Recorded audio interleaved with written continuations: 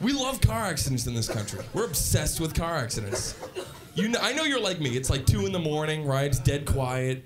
You're in your house watching TV. You're in bed. All of a sudden, outside at the corner, you hear, "Ah!" Damn it. Shit, that sounded like it was gonna hit. You always want it to hit. Ah! Come on.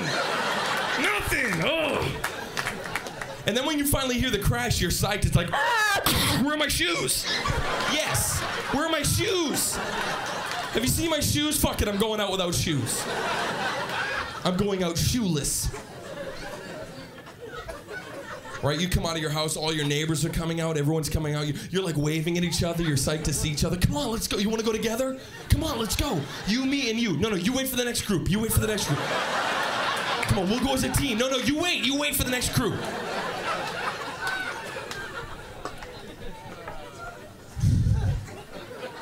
And then you get out there, it's no big deal, but everyone stands out there for like 2 extra hours. It's over, no one's hurt or anything, but everyone has to stay out there. Even if it's hot, everyone acts like they're cold and shit. Hey, what's up? I just had to see what's going on. And it doesn't matter who you start talking to, I guarantee everyone is having the same exact conversation. No matter who you get into it with, all anybody's saying like back and forth is, yeah, well, no, I was in my kitchen and I heard it, so I came out. You were in your living room, I was in my kitchen cleaning a dish. I heard it, I came out. What, you were in your basement? He was in his living. I was in my kitchen cleaning a dish. I was really cleaning and I heard it, so I came out.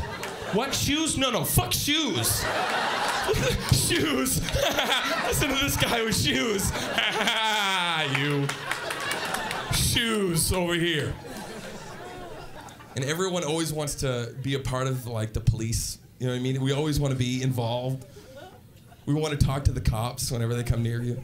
You know, officer, yeah, I'm sorry, yeah.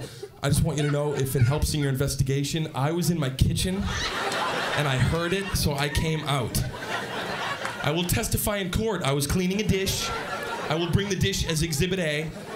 And this guy, he was in his basement. Tell him what you told me. Tell him what you told me. That's not what he told me. He's lying. That's not what you told me.